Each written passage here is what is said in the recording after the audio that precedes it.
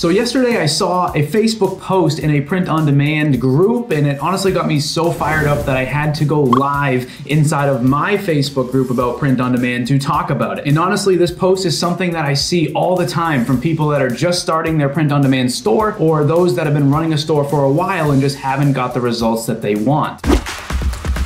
But first, here's an analogy that I want you to listen really closely to, because once I'm done with this, you'll kind of understand what I'm about to talk about with this Facebook post that I saw. Let's say that one of your friends came up to you and they said, hey, I've been going to the gym for the last 6 months. I've been watching YouTube videos about working out and dieting and all of that. And I've been going for 6 months and I haven't lost a single pound. All of my before and after pictures look exactly the same. It's like I've made no progress at all. Is this normal? You would look at them and say, well, no, that's not normal. It sounds like you've been doing things, so what's going on? A lot of times when I address things like this, people are somewhat resistant to it. They're almost offended by some of the things that I say. Sometimes I worry that people feel as if I am talking down to them. And honestly, it's not like that at all. I am not coming from a place where I think I know everything or that I figured it all out. I've just been doing this for a while, and at this point, I've seen a lot of things and I have some opinions about what works with print on demand and what doesn't. So you want to see the post that got me all fired up? I'm going to show it to you, but first I need you to do something in exchange for all of this awesome free print-on-demand content. Somewhere out there, there is somebody who is starting their print-on-demand journey. I need you all to actually just take 1 second and click the like button and help that person out, because maybe YouTube will then recommend this video to them, and honestly, it helps my small channel to grow. So thanks for doing that. Let's take a look at the post. Am I doing something wrong? I have been running Facebook ads for Shine-On products using the platform for 2 to 3 months now. I've tested 20 plus designs. I've spent about 500 bucks. I've got a bunch of link clicks, some add to carts, but no sales. And then they say, is this normal? Most times a landing page should see about a 0.5 to 1% conversion,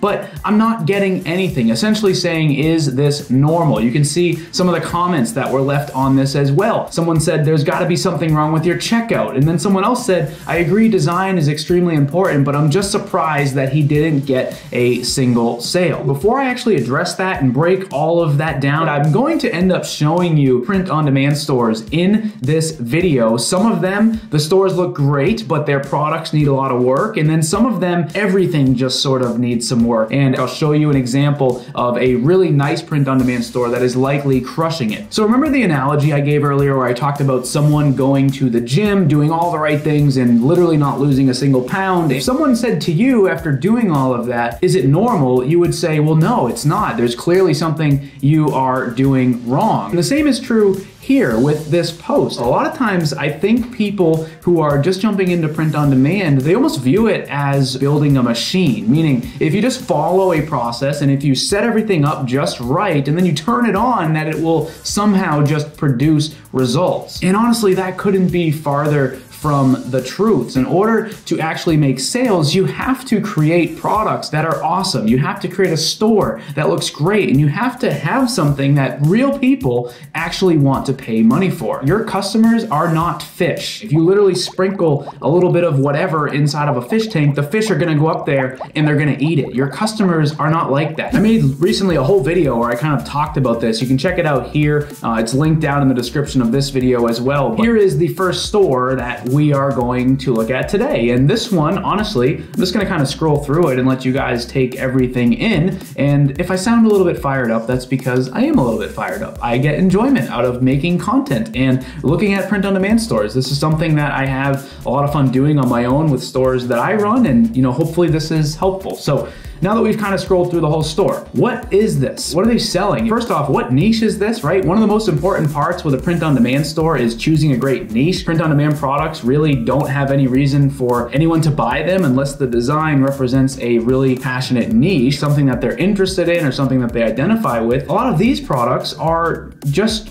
random things on shirts. It's like dollar signs, it's kind of in a different language. I'm not really sure what this is all about. This store reminds me of something where someone discovered print on demand and they decided that they were gonna create this like streetwear brand with dollar bills on the products and attempt to try and make some sales. Here's another store, right? If we start to scroll through it, it really has like no story here, right? It's just merchandise, literally just merch on top of merch on top of merch. And the actual things that they're selling are just some of the most most random things ever. If we click into here, this is a hoodie that says Besties, and it has a chip and a guacamole bowl. This one here has a couple of cartoon Barbie dolls essentially, and it says Besties Forever. And they felt the need to, on the bottom here, put the same design on several different products. And again, before we look at more stores, if any of these that I'm reviewing happen to be yours, I'm not trying to talk down to you. I'm just excited and fired up because I'm filming. I'm just trying to help, right? So I don't want any of this to be viewed as something that you should be discouraged about. Hopefully this will serve as helpful, right? And if you're watching this and you've done something similar on your store,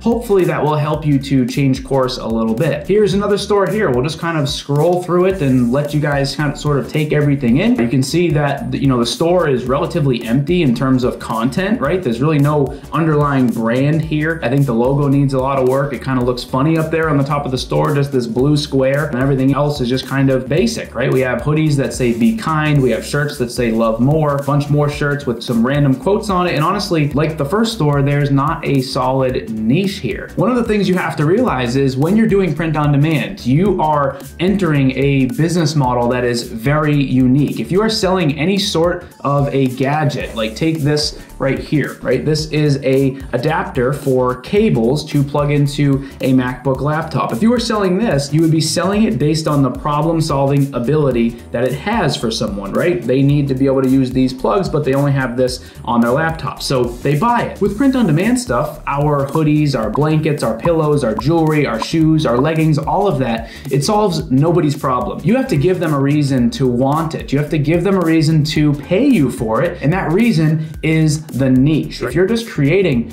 products that just say rise and I grind, or beast written in a bunch of different fonts, or what doesn't kill you disappoints me, just kind of like these funny sarcastic quotes, at the end of the day, people have seen this stuff everywhere, whether it is at Walmart or Target for $5, or on the front page of Amazon, or just everywhere on like Etsy. In order to actually create winning products, you have to first choose an awesome niche, and this is just not it. Here's another store here offering backpacks, right, with essentially just some abstract designs, basically repeating patterns. I'm assuming whoever created this store is likely some sort of an artist, but again, at the end of the day, these are $38. This is actually in pounds, so this is probably a little bit more than 38 US dollars. And you know, there's really no niche here, right? If someone stumbled across these online, this is first off a no-name brand. I'm not sure if you can see it in the frame, but I have an Adidas backpack over there that was likely about the same cost. The only reason I bought that was because it's Adidas. If someone is considering a backpack purchase, they're first and foremost most likely making that purchase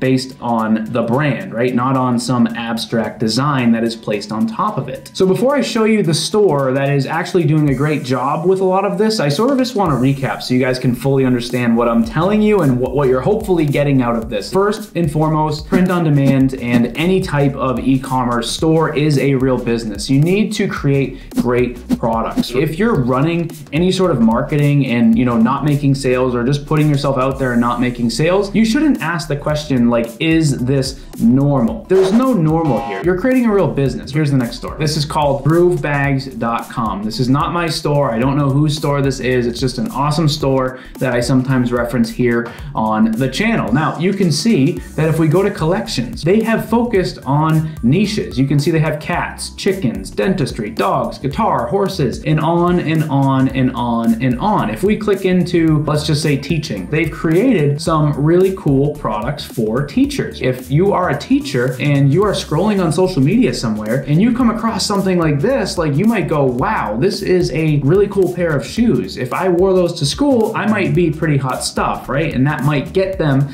to actually want to purchase it. The same is true here. They've essentially chosen piano players as their niche, right? And they've created these really cool pair of shoes, right? If you are someone who plays piano, this might be a really unique product for you compared to some of the things we saw earlier, like those abstract sentences and abstract designs just kind of thrown all over various products. So if you've watched the video this far, hopefully you've clicked the like button at this point, but make sure to check the links down in the description. I have some of my most helpful videos down there so you guys can go through those and go through, you know, some more content. Really, the goal with all of this, even though I seem upset and that I seem like mad or fired up or whatever, I'm really not. I'm trying to create content that helps, There's a lot of voices here on YouTube, and I think a lot of times people like to make this business model seem easy, or that it's always good, right? And hopefully what I'm able to do here on my channel is show you that sometimes that's not the case. There's people out there that are actually starting these businesses and literally throwing money away because the stores that they're building are never really going to ever turn a profit. And hopefully you saw that today with some of the examples. That's all I got for you guys today. Thank you for watching. Like I said, if you're watching this far, definitely hit that like button, and I will see you guys in the next video.